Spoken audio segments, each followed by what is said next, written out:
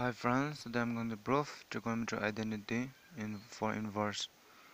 Sine inverse of x plus minus sine inverse of y is equal to sine inverse of x root over 1 minus y square plus minus y root over 1 minus x square. And that x and y should be greater than or equal to 0 and x square plus y square should be less than or equal to 1. If this condition is not satisfied, this is totally wrong. So let's prove.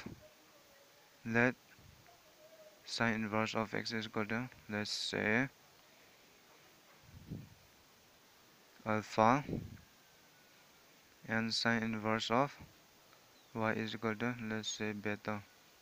It may not be correct, but and this one x is equal to sine alpha and y equal to sine beta.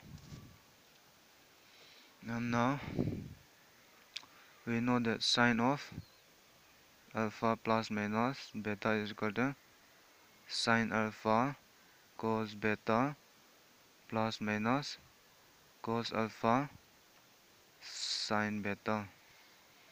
Now if you apply this,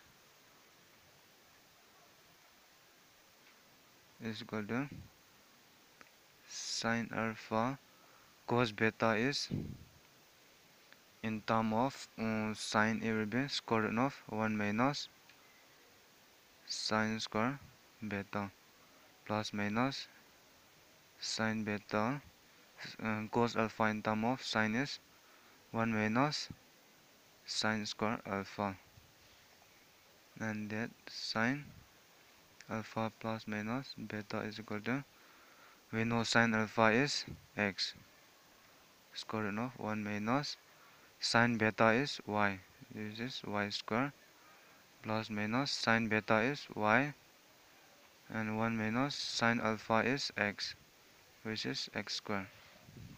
Now this one, if you transfer on the right hand side, here will be alpha plus minus beta, which is called the sine inverse of x square root of 1 minus y square plus minus y square root of 1 minus x square. And we know alpha is just sine inverse of x, so sine inverse of x plus minus beta is sine inverse of y, so it is sine inverse of y equal to sine inverse of x square root of 1 minus y square plus minus y square root of 1 minus x square. So hence proof.